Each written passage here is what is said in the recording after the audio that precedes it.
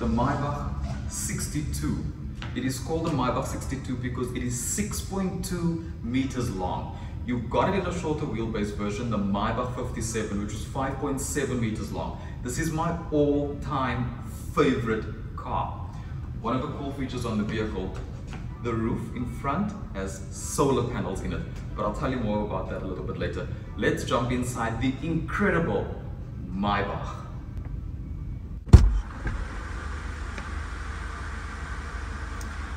Welcome to the Maybach 62. And the first feature you will notice on board this car is the door opens nearly 90 degrees.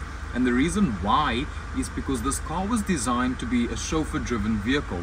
So if you were hiring the car out, or if you were wealthy enough to afford one of these, and let's say your wife was getting married and she had a massive wedding gown, she could get into the car easily. So there we go. Now the door is quite far, so there's a button over here that if you pull this button, the door will actually close, and this car came out in the early 2000s. So this is not a new feature to Maybach or Mercedes-Benz.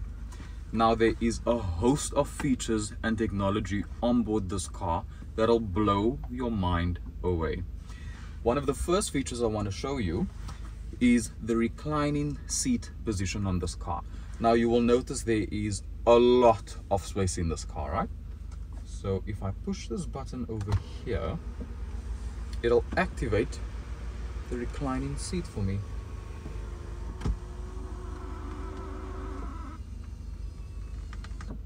And now I can relax in comfort. The car does have massaging seats as well as ventilated and heated seats. And you can manually adjust the seat as well. So I can put the seat back into its normal position, or I can tell the car, you know what, let's lower this for now. I want to sit comfortably. Now let me show you some of the incredible features on board this vehicle. So one of the things that the car has, once the seat is back in its position, there we go. If I lift this panel up over here, you have a remote to control the two screens on the car. And if I put the screen on, it actually displays the Maybach logo, which is awesome. You then have a built-in telephone. You actually have one over here and one in front of the car. And then you have a massive panel over here with a lot of buttons. Now what these buttons do is they allow you to open and close the blinds on the car. So whether it's these blinds over here, the blinds on that door, or the blinds on the back of the vehicle, you can open and close your blinds, which means that the privacy in this car, unrivaled. Then this button over here blocks you from the driver. So that is your partition. And it is completely soundproof, so the driver cannot hear our conversations in the back of the car, because obviously this is a chauffeur-driven vehicle, so privacy is of the utmost importance. So he can no longer hear what we are saying. Then what you can do is, at the touch of a button, you can make it go completely transparent. So I can now see through the partition, or I can block it at the touch of a button, which is so incredibly cool on board this car. So that is the partition on the vehicle, and you can go from transparent to opaque at the touch of a button. So let's lower that back down, and now obviously I can communicate with the driver. But let's say the partition is up, all right? And let's block out the partition. How do I speak to the driver? Well, the car has that figured out, because the car has an intercom system. So I push this button here, I can now speak to the driver in front of the vehicle. And if the driver wants to speak to me, he needs to ring me in the back of the car. Incredible technology on board this vehicle. Now you have a beautiful panoramic roof over here. And this panoramic roof actually has what the later S-Class models had, magic sky control. At the touch of a button, it goes from transparent to opaque. So you can either allow the sun to come into the car by pressing the button there. Now the sun can penetrate into the vehicle, or you can block out the sun's UV rays at the touch of a button. And if that still wasn't enough, you could actually close the visor altogether.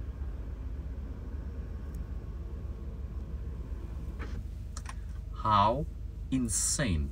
It is utterly insane. I'm going to close this and look how dark it gets inside this car's interior. And I'll just leave these blinds open just so you can see. But let's open that back up and let's open up the sunroof on the car.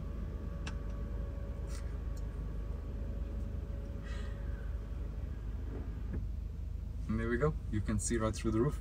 The touch of a button, it literally either opens or closes or goes transparent or opaque. It is insane. The technology on board this car, insane. Now I'm going to close this over here. And in here, there we go. You have an ashtray as well as a lighter over here.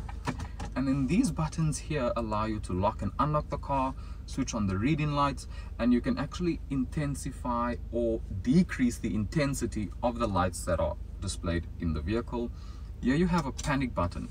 So if you are in any emergency, just push the panic button over here. Car has a telecommunication system, so it is able to call for help, which is absolutely insane. Now, if I lift this up over here, in here we have a fridge, because naturally you would want to put your champagne in here. So we have an on-board fridge. But there's another cool feature that this car has. And if I pull on this leather strap over here, you will see the car has its tables. So when you are driving, well, when your driver is driving and you still need to do work, then you can just recline your seat. And you can see there's a lot of space to do so. And now you can do your work in the back of the Maybach. How awesome is this? And I mean, look at the quality of this. I mean, it's insane. It is absolutely incredible what Mercedes did with the Maybach. Let's put this back and I'll put myself in a more comfortable position. Obviously there's one for the passenger as well. Which brings me to this panel over here. Now over here you have your DVD player, and in here you have your 6 CD changers, so you can put in 6 discs in the car. Here you have storage, so if you want to store something in here, you can do that. And then here on top, this is where you house the champagne flutes for your Maybach, which is absolutely crazy. There we go. Now this massive panel over here, because there's so much on this car, this here is just more storage for you. If you want to hide something in the car, you can put it in over there. The car then has 4-zone climate control, so I can obviously choose my own climate in the back of the vehicle. And there are so many air vents on this car. There's an air vent over here, there's an air vent over there, there's an air vent over here. So I can choose whatever temperature I want. That passenger can choose whatever temperature they would like, and it is an individual climate control on board this car. Here we have more storage. That is basically where you would keep the remotes for the screens on board the car. And then over here you've got more storage there. If you push this button here, okay, it doesn't want to come down, but there's more storage over there. There we go, which is very, very cool. And then in here, more storage over there. Now, the Maybach 62 is called a 62 because it's 6.2 meters long. You then also have a Maybach 57, which is 5.7 meters long. So it's the short wheelbase version of this car. So what Mercedes-Benz did was, what Maybach did was, in this door bin over here, and it's no longer in the car, there's a little bracket here, a little holder. And what that holder had was a Maybach branded vanity mirror. Because on the Maybach 57, it doesn't have this technology, right? So it had a folding mirror over here, so you could obviously look at your makeup before you got out of the car. But the 62 does not have a place to put the mirror. So Maybach actually gave you a mirror that you could use, a handheld mirror, to freshen up your makeup. And that mirror went in over here, which is so cool. That brings me to these 3 dials over here. So when you are sitting in your Maybach and you are driving, you can actually see how fast your driver is driving. You can see the time, as well as it would display the outside temperature. So when you got to your destination, you knew exactly how hot or cold it was. This is just some of the incredible features on the back of this car. Let me show you the front. Now at the back of the Maybach, what differentiated this was the light bar that ran the entire length of the back of the car over here. And what I love about this vehicle is the attention to detail. So if you open up the boot or the trunk on the car, look at this beautiful chrome strip over here. I mean, this is a part of the vehicle that the owner would probably almost never see on the car. But look at the attention to detail Mercedes-Benz and Maybach paid to this car. I mean, there's even leather straps over here. How incredible is that? You also have chrome that flows through here as well, leather on the inside of the car. I mean, it is just absolutely incredible. Now, here's another design clue on the Maybach you probably didn't know. If you look at the taillight of the car and you look at the boot lid, you will actually see that it looks almost as though it's floating above the car. It is the same design language that follows through for the design of the W221 S-Class. How insane is that? The rear design on the 221 S-Class was inspired by the Maybach. It is absolutely incredible.